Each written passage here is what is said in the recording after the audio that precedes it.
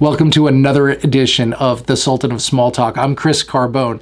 Today's message, I think, is going to hit home for a lot of you. A lot of you who either are entrepreneurs or are wannabe entrepreneurs and are looking for something to just get them inspired. And this was an inspiring message that came from the man of Mickey himself, Walt Disney, who said, "The way to get started is to quit talking and begin doing." Easier said than done, but I'm going to show you how we're going to do it in this episode.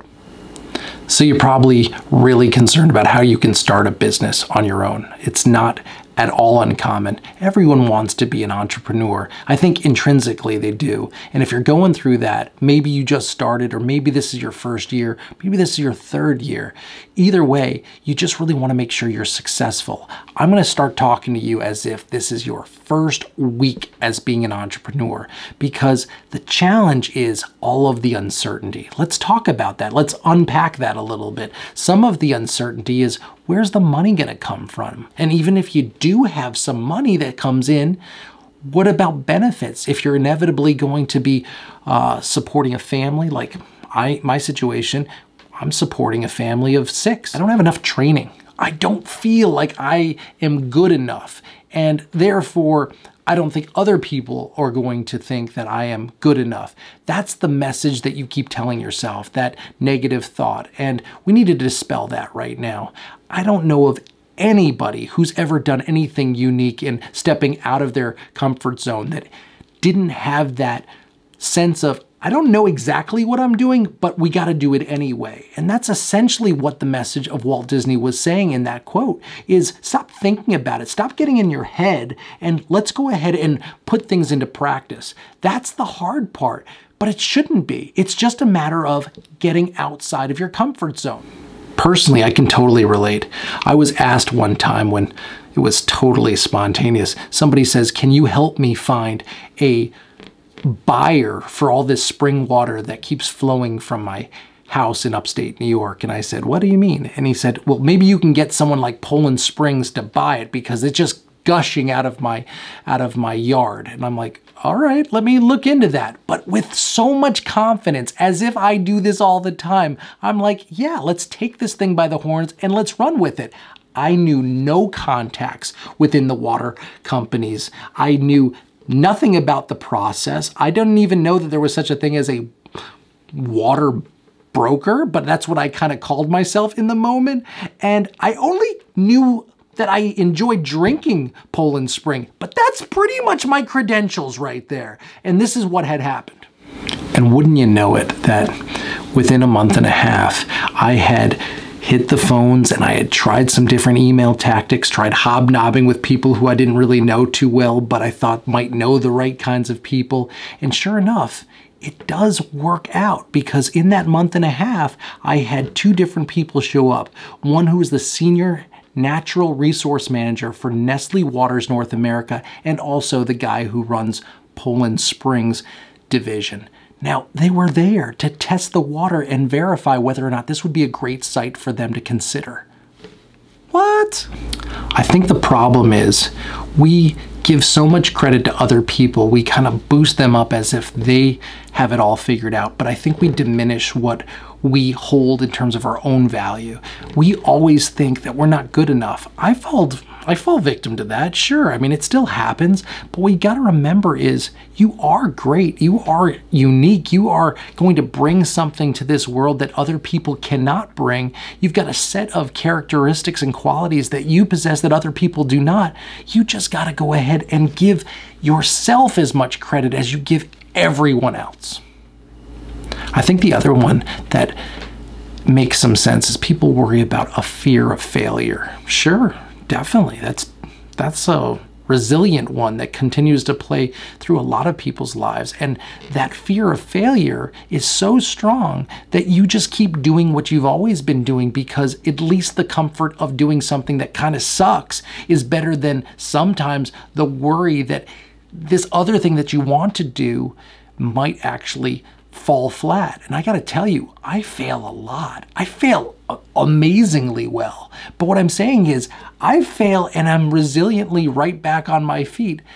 Realistically, I have actually been fired from most job that I ever joking.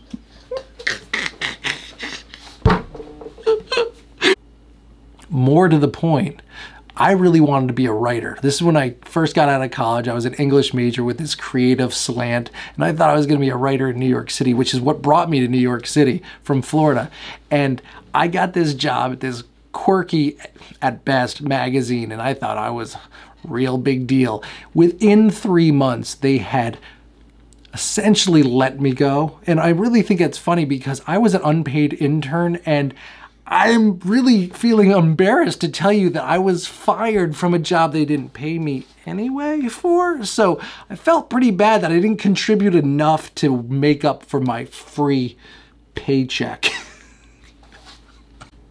But I bounced back. Look at, if I could only, aspire to like what happened in my failures at 22 years old, then I wouldn't have ever gotten to where I am now. And that's the great thing. There's always another page you can turn. There's always a way to get back up when you get knocked down. It's just temporary. The pain and discomfort of the possibility that it may not work to the aspiration that you have, it's okay. Like, what do you need? You need to go ahead and know you're striving for something that's really giving you life, giving you some passion to go ahead and excel towards. So what if it's choppy along the way? Or so what if it's not perfect? I think that's the best part. You can't see where you've gone if you haven't seen where you came from. I think you just got to have the path in front of you and walk it. Walk it every day. If my example can be any kind of shining beacon of light for you, I got to tell you, I had a number of different paths that I had taken before I started to realize what I was really good at and what I was really passionate about. And that's perfectly fine. You don't need to have this instinctive knowledge of what you're going to have as a destiny and a game plan. I originally, when I was in 8th grade, I was certain I was going to be a comedian until I got to college and then tried it. And then after I struggled with it, realized I don't even really like being on the stage, and it's a lot of pain and discomfort. So what's wrong with not having that fulfill in terms of being the lifelong plan? So we can pivot from there. I also thought that I was going to be an attorney because my folks are both attorneys, and they thought, I guess through some kind of genetic magic, that I should probably be an attorney. So I kind of believed it for a second until I took one pre-law class and realized that's a sleeper. That is inevitably going to lead me to sleep through the entire year. So I didn't do that anymore. I think a lot of people just want to be comfortable. They just want to stay in their easy chair with regard to their career, even though it pains them that they're not doing the thing that really kind of fires them up. I think the way that I differ is just that I am willing to go ahead and jump at it.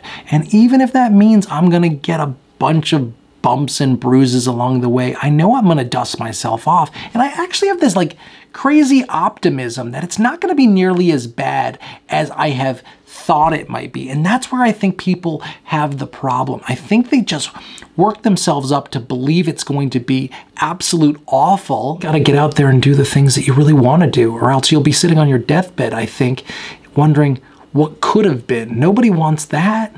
I just want you to get out there and go for it. And I think I get a lot of inspiration from Thomas Edison.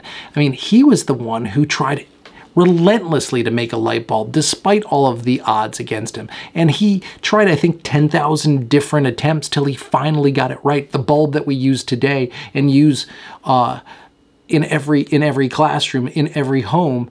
And I think what he said was, I have not failed. I just learned 10,000 ways it didn't work. That's the kind of passion that you need to have to pursue it. And if you don't have the passion immediately, borrow it from somebody else, get some inspiration from videos and books and other people who have done it before you, because the ones that keep you up at night reading about the inspiration could be the very story that you are going to inspire for other people. Okay, I gotta apologize. I'm not really good at this, much like a lot of the things that I do, but what I can tell you is I'm gonna get better. I'm going to persist. If you keep subscribing, it doesn't make any sense. If you keep liking and you subscribe to this channel, you're only gonna see me flourish. And then you're gonna say, even that guy could do it. And if I could do it, you guys can definitely do it. Nailed it. Nailed it.